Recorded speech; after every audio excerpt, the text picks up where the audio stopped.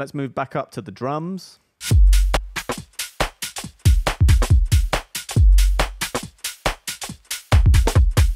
Someone said, what did you guys write first? I think the drums came first because I was chopping up the sample in Ableton. A lot of these drums are based around a sample. I think it's a Jeremy Sylvester garage loop of some kind. Yeah, here it is on its own.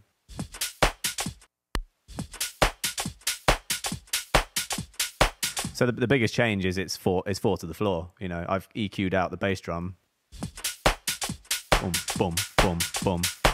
So I took a 4/4 beat and then turned it back into two-step by adding my own kicks and other stuff, which you'll see in a minute. So that is being sent into Logic to here, Ableton Rewire 1, and it's going through a lot of EQ.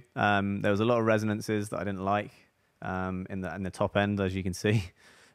Here it is without the EQ. And here it is with.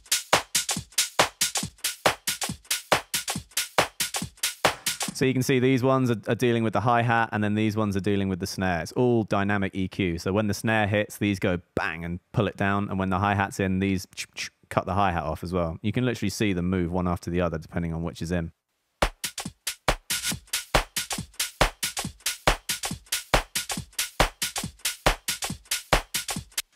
So that's the EQ, and then there's just reverb on it, which gets automated during the build-ups. Nice and simple. So yeah, like I said, we've moved from a 4/4 loop, and I kind of turned it into a two-step loop. So here's the kick. So you got like one big long one on the one, and then some little in-between filly ones, because it was getting in the way of the bass. So that's the kicks. And then I've got some like J Dilla snares, which I've chopped up to do some like really offbeat, garagey hits.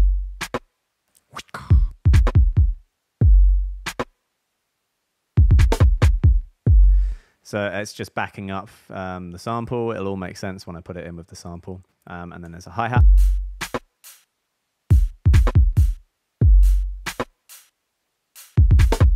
The one in the sample was quite like, and I wanted like, to just layer it up with, so put that over the top.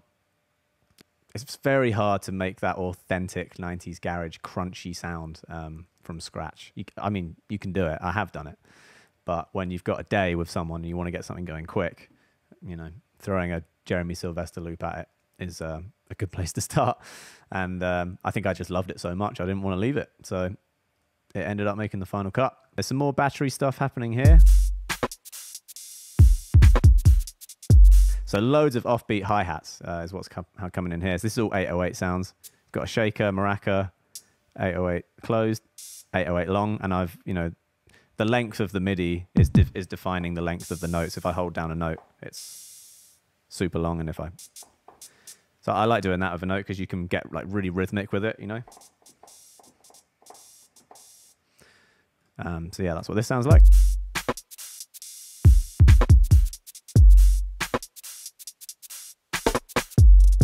But yeah, all of this is played in manually by me and just layering up that loop. So here it is with the loop.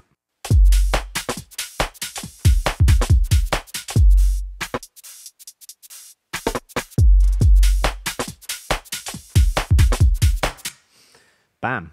And yeah, some plugins on the output track. I'll just bypass all of these, and I'm going to bypass on the output track as well. I've got a lot going on. But that's what it's like with no plugins. And then I'll put them in.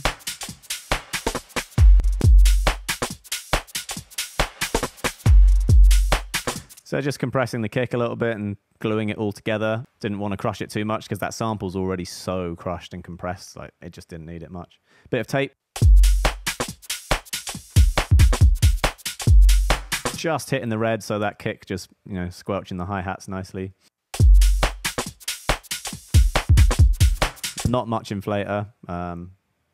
Just didn't need it, I guess. Bit more saturation. And then, yeah, I'm still pulling out some more of these high mids. They're still quite aggressive. Yeah, you know, all that stuff's just painful. And then it's just being limited.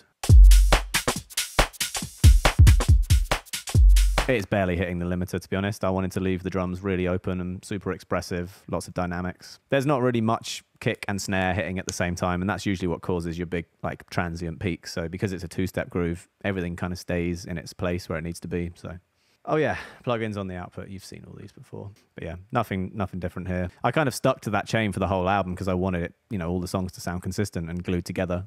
Maybe next record I'll come up with something new and try some new stuff, but that's basically the Energy plugins: SSL G-Bus, Studer, Tape, Drama S7, Saturn, the Oxford Inflator, Soothe, some EQ, and then I would have bypassed the limiter before I sent it off for mastering. Who Knew is track 4 off of my latest album, Energy. I wrote this with Howard, my brother, and with Mick Jenkins.